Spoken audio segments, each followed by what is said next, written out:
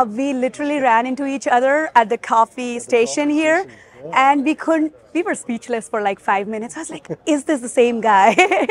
We studied together engineering, and I live in Virginia, East Coast. He's here in Seattle, West Coast. Right? We were never in touch.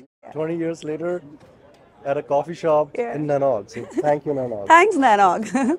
This is my 15th NANOG.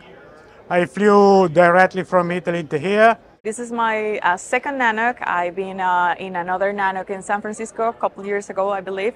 And as usual, it's amazing. I've been going to NANOG for the last 8 or so years, and every time there's a new experience and I learn something new every time.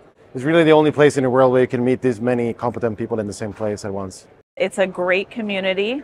The organizers do an amazing job of making sure that the content is relevant. I've met some amazing women who have offered to connect and help guide me.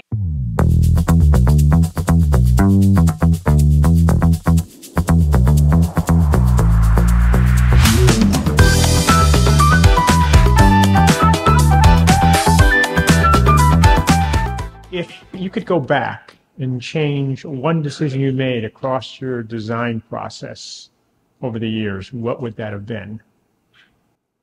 Oh dear. If you make a lot of decisions, you're going to make a lot of mistakes. It's just true. And what you have to be, to succeed under those circumstances, you have to be willing to figure out which ones were a mistake and which ones you need to change promptly.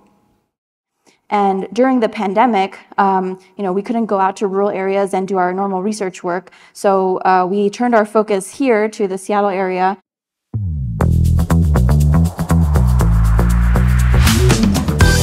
We are in the final moments of NANOG Hackathon 88, which has been going on for a little under 2 weeks.